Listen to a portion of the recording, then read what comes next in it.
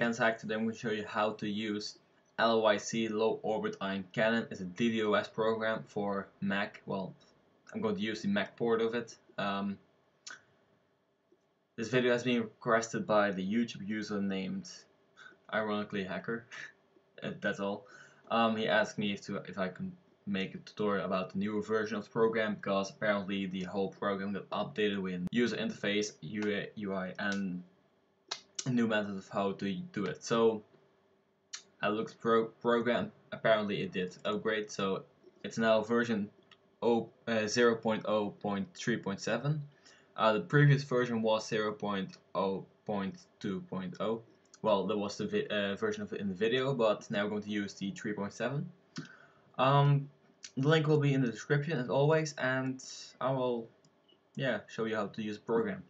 So a little explanation about the whole program. Low Orbit Ion Cannon is a Java DDoS program. It's so you can use it on Linux and, for example, Mac OS. If you click on this page on the Cannon, it says a little bit about where you can donate to the developers and you can download it. So let's move on the program.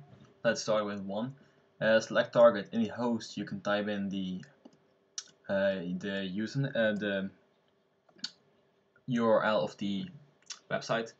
It's the host name exactly. For example, www.google.com. For some reason, if you type here in the URL, it won't work exactly. But so in host, you type in the URL of the site or the IP address which you want.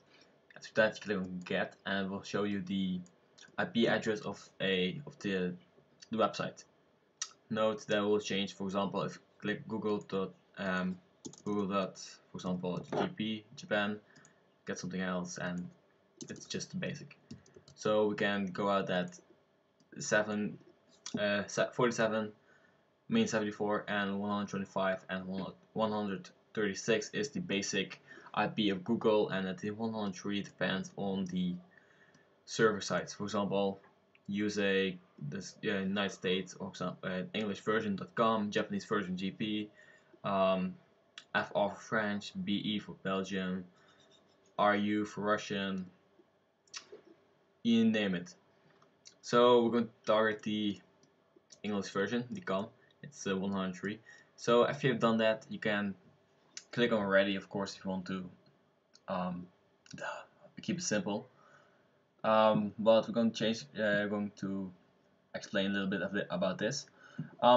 At 3 text options is a timeout. Timeout interval is as to how long it needs to take before it shuts down. For example, 9,000 seconds. It's pretty long. The HTTP subsite, for example, the slash. If you have any on the site on their shit, if you want to hide your stuff, you can here exactly change the port. For example, you have the and if you change the port for a specific address, for example, a server like Minecraft server, so you type in the IP address of the server in this in the host. Click on get, it will copy in here, and you make sure the proxy host, the host of the port is the port of the server. For example, 25565, whatever, 8050. 80 is internet, but something else. After that, you can click on the methods for UTP, HTTP, and TCP, and the threads, how many threads you want. You can also wait for a reply or not, because if you click on wait for a reply, it will confirm that it's that the host exists, that the target exists. If you click on none, it will just go continue with nothing to do, and it'll show you nothing on this thing. So after you have the TCP and UDP message. I have no idea what it does. Delay, it's from delay for how long before every attack. Well, attack ping. Not exactly ping. But almost same. For example, 1 millisecond, 2 milliseconds to 1,100. If you have a proxy socket in your computer, you click on proxy socket, type in the IP address of this proxy, and type in the port of the proxy. So after you've done that, everything's set up, you can click on attack, and after you've done click on attack, I'm going to show you how it works. It will show you here how many bits per second bytes per second is doing, and it will show you a small diagram of the progress what it did at the moment. So as you see in the here, I will show you what it's doing. So as you can see, a small diagram, and as you can see, it's currently busy. So it's about 2.3 kilobyte per second. It's the last one. Not going to do the whole video because it's not my way. Yeah, after you have done that, that's basically how you do the program. Just click on attack and we'll continue until the server got down. It's easy to use it for example on Xbox Live IP address for people to knock out people off servers, or PlayStation or Minecraft servers, or people whatever you want. So it's very easy. It's great to use.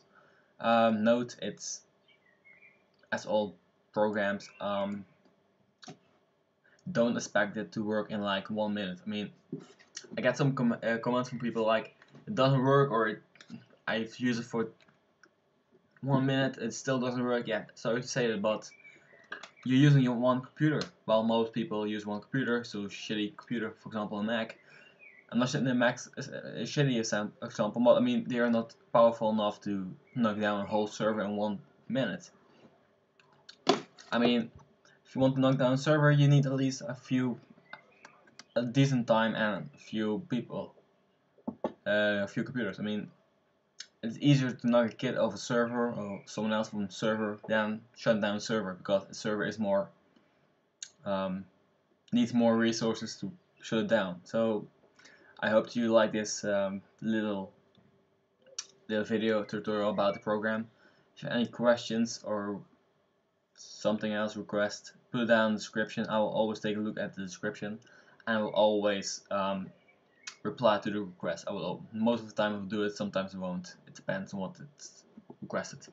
Yeah, so thank you for watching. Don't forget to subscribe, like, and leave a comment in the description. And goodbye.